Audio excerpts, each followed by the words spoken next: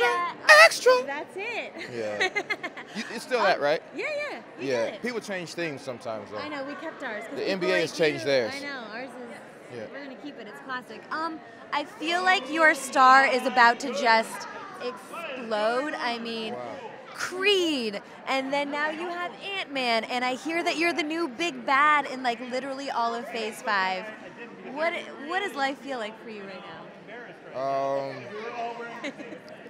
32 years of living, it kind of feels the same, but it's not lost on me how fortunate I am as I, have chosen the path of artistry, and this cinematic universe, Kang, He Who Remains.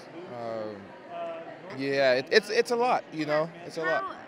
Tell me about Kang. Like, is he the new big bad? Like, are we going to see him throughout a bunch of Marvel? What time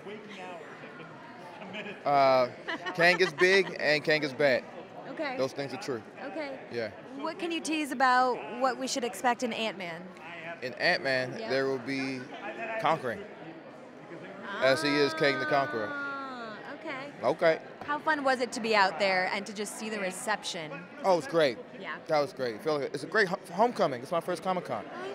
And so to be here and to see the fans and family, Peyton, and I mean, yeah, it was great.